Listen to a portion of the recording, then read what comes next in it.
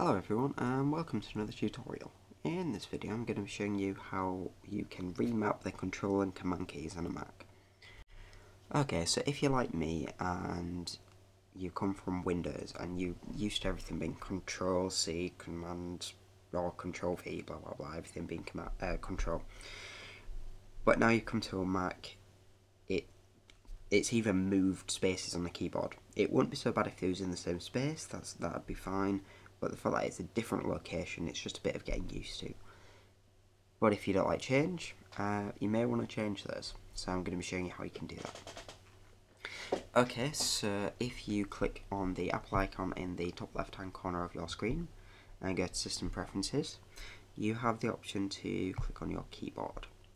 If you click on your keyboard, you should be able to click on Modifier Keys and actually change what they all do. So the caps lock, obviously it does caps lock. You may want the control keys be remapped to command, and then you can also do the same with command to control. I would say that you don't want them both to be on the same key, because then a lot of the keys don't work because it gets a bit confused. But there you have it. So if you just change control to command and command to control, you should then be able to do the old Ctrl C, Ctrl V, and things like that, and everything just moves over from command to control.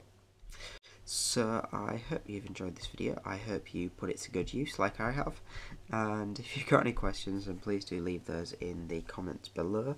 If you like this, please do hit that like button and subscribe, and if you've got any other comments, please leave those in the comments below or over on the website. Thank you for watching everyone, and I'll see you in the next video.